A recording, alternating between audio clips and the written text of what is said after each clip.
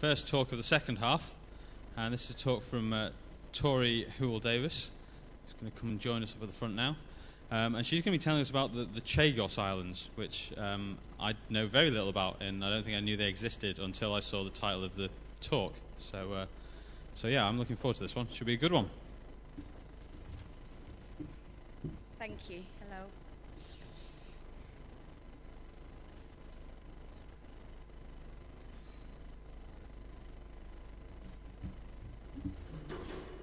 Okay, so hello. I'm going to talk to you about a very topical and ongoing David and Goliath story tonight. It's something that I feel very passionate about, and I learned about it some time ago. And whenever I can, I try and share this story with people. It's an awfully frustrating story.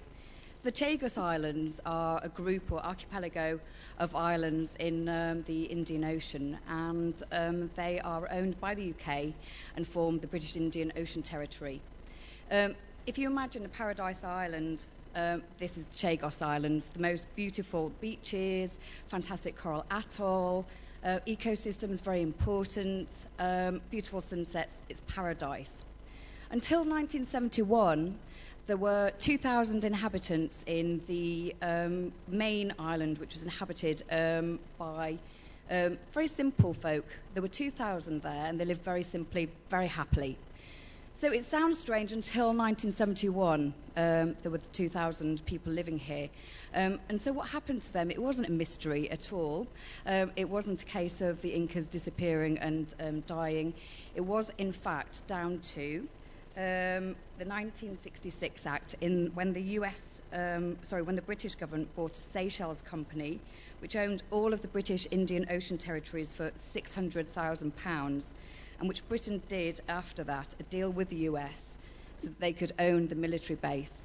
By 1971, every person from Diego Garcia had been forcibly removed from the island and taken to Mauritius, Seychelles, and the UK. So it sounds kind of cool, living in Mauritius or the Seychelles, paradise to some, but in fact, if you can imagine being told to pack what you can carry there and then, to leave your pets behind, you have no money, and then you're taken 1,000 miles away from home, this isn't paradise. So the big UK-US deal, the British government, under Harold Wilson, did a secret deal with the United States. They agreed to give an $11 million subsidy to purchase the Polaris nuclear missiles in return for the islands as a military base.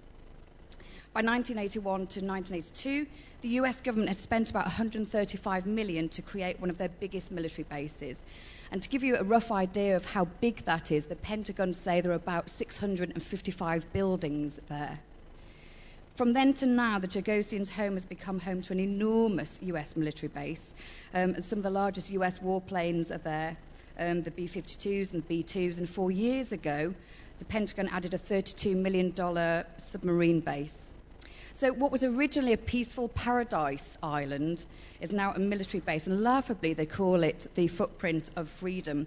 It's been an airstrike launch pad in the Persian War, Iraq War, and the war in Afghanistan, and there's also a significant satellite spy station there. It's also said that there may be a secret CIA detention center for high-level Al-Qaeda suspects. And there seems to be evidence to prove this, but as there is only authorized military personnel allowed there, no one can quite corroborate it. In the UK, the Chagosians who have been living in the UK have been fighting for justice under Article 7 from the International Criminal Court, which describes the deportation or forcible transfer of population by expulsion as a crime against humanity.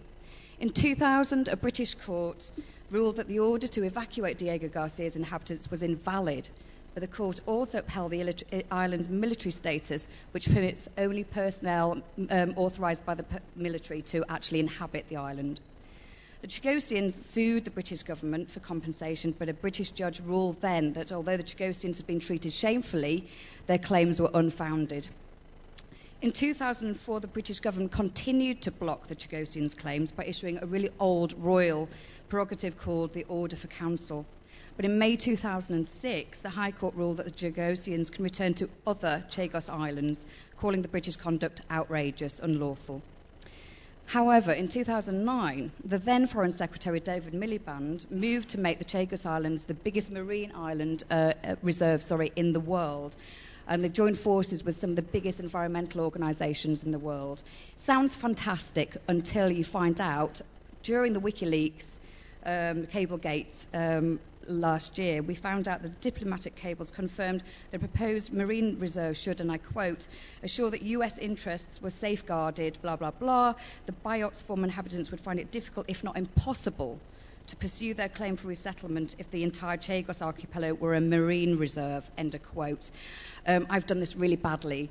John Pilger and other political commentators have done it fantastically, and I really wish that if this has given you any appetite for the subject, you would go and Google John Pilger at least. Thank you very much.